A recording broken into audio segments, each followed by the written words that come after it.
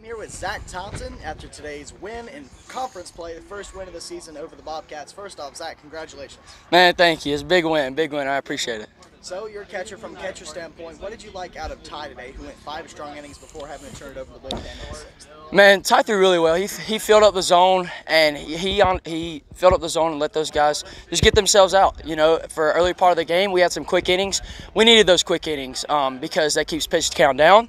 You use up less pitching, and you just get ahead of hitters, and that's what he did, and he did a really good job. I thought he did a really good job. Very good job. Had to turn it over to the bullpen in the fifth. Yeah. Andrew Garnett comes in, wasn't his day, and he Right. picks up the bases. Right. Nobody out. You see Thomas come in. What's your game plan with Greason? Man, with Greason, at that point, I believe we were tied or we were down. So, you know, we were still trying to get ahead of hitters, but oh my gosh.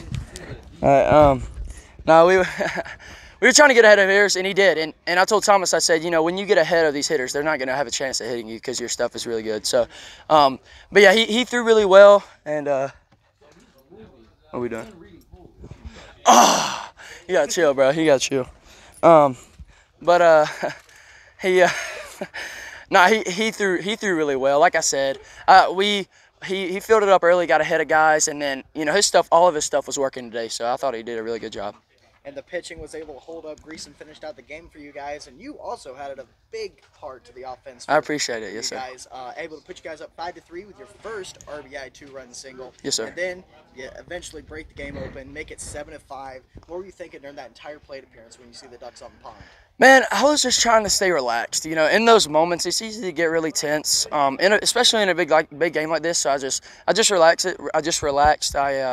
I decided to, you know, trust God with my bats, know He'd take care of it, and he did, and you know, I came through for us, and you know, we're gonna need a lot more guys to step up, and we're gonna have to hit every game. But yeah, man, I'm just really proud of our team win, and a couple other guys came through too. But yeah, I appreciate it, yes, sir. Big win for you guys, able to open up conference play with a W. We'll see you back in action on Thursday. Congratulations. Yes, sir. Thank you. Thomas Greason, he closed out the game. A big conference win against the Bobcats and came on in a very sticky situation that we'll talk about. But first off, Thomas, congratulations. Thank you. So you come in, like I said, bottom of the sixth, bases are loaded, tie game 5-5. There's no one out. What are you thinking walking through the gate? You know, I see the first guy's left-handed, know that I probably need to get a strikeout there, look for a double play out of the right-hander on deck, and, you know, just come in, put it over the plate, let my defense work. They were doing it all day, so that was huge. Went exactly to plan for you. What were you thinking when you saw that final out completed with the stretch? You know, it was definitely the most fired up I've been coming off the mound in my life. You know, some rough outings early in the year, but finally figuring out everything and settling in, and you know, this is the stretch that matters. So this is where, you know, I'm really locked in, trying to make sure that I can pick my guys up out of the bullpen. Most definitely. You were rewarded with your great performance in the bottom of the sixth with getting handed the ball the rest of the way.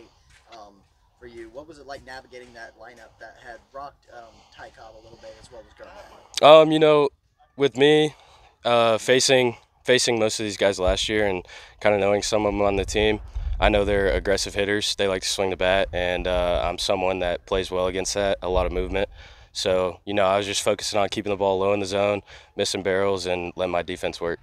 What were you thinking when you saw that last fly ball go into Fareed's glove? Finally. It was a hot one. It was a long one. You know, definitely going to need to hydrate after this, but, you know, it was a very good feeling to start off 1-0. Great feeling, 1-0 in the column, no losses yet for the conference play. Thomas, congratulations. Thank you. You were Coach Tanner Hall to today's victory over the Bobcats. First off, Coach, congratulations on your first conference win here at Gordon State. Thank you. So coming into today, not really setting the world on fire in March, but it's a new season. You start 0-0 here in conference, and now you leave 1-0. Yeah, that's kind of been the message. You know, since we played last Wednesday and we kind of wrapped up the non-conference slate, you know, obviously not where we want to be record-wise, but I think we've grown and we've put ourselves in this situation where we've learned a lot. And you know, if these guys really take, you know, kind of what we can take away from those lessons, and we can kind of build off of that for this, you know, I think the conference slate's going to be it's going to be a whole lot better than the non-conference slate. But yeah, like I said, the message has been, man, this is almost a new leaf. We're turning over a new leaf with this new conference season and leaving the old in the past and building this thing one day at a time in this conference.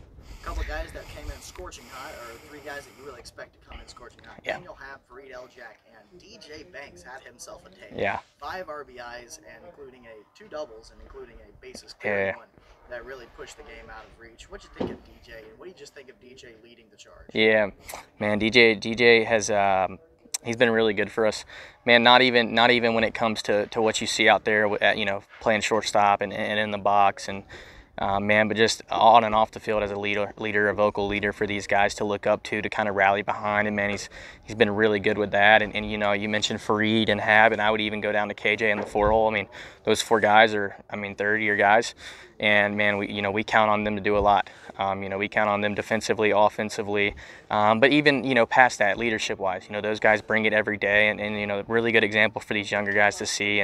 But yeah, no, DJ, really good to see DJ have that day today. Start us off in conference. We'll talk about pitching right quick. Ty Cobb started for you guys, and Ty has flashed some brilliance. Yeah. Got roughed up a little bit today, but what he gave you guys was very important. That was length. Yeah, 100%. That was the name of the game, man. When we start playing these 9-inning games, we haven't played too many of them. With all these double headers, but the starter, man, you got to go out there and fill up the zone so you can give us length. And Ty Cobb does a really good job of that. And as a freshman, you get the conference opener. But I will say this about Ty Cobb, and I think I've told you this before, but man, he's the same, calm and steady and cool, and keeps it that way throughout. And yeah, he gave up, I think, 5 runs. But you kind of have to look at what happened that inning. We kind of dropped a pop fly around second base there that kind of opened the floodgates a little bit. But I will say he settled back in and gave us 5 really good innings today. Gave you 5 plus. Yeah. Loud contact, chased him from the ball Yeah. game in the bottom of the 6th inning. You went to Andrew Garnett. Garnett did not have it Yeah. today. But then you went to a guy who, quite frankly, I did not expect to see him come out of the bullpen. Yeah. Thomas Greason. What were you thinking putting him in that moment? No, man, Greason, we know what Greason has. It's kind of just been a little mental battle with kind of how we started. He started opening day for us. So, we know what Greason can do.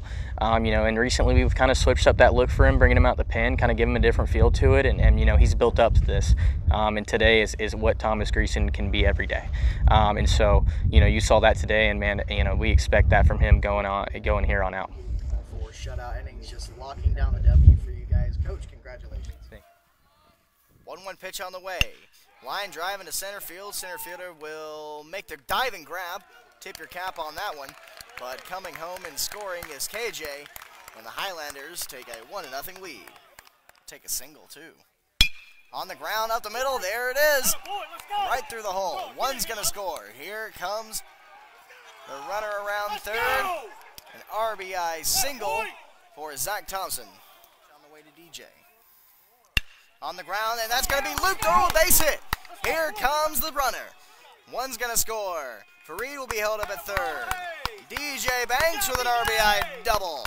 And the high line drive into right field. That's some loud contact. That's going to hit the fence. Around first, digging for second is Burke. Up with it is Bonner. He'll trigger it in.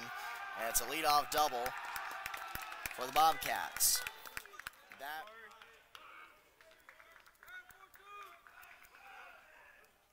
And Garnett lost him. Upstairs, ball 4. The bases are loaded with nobody out. And that's exactly why they turned to Greason. He's got 18 of them on the year. He leads the Highlanders.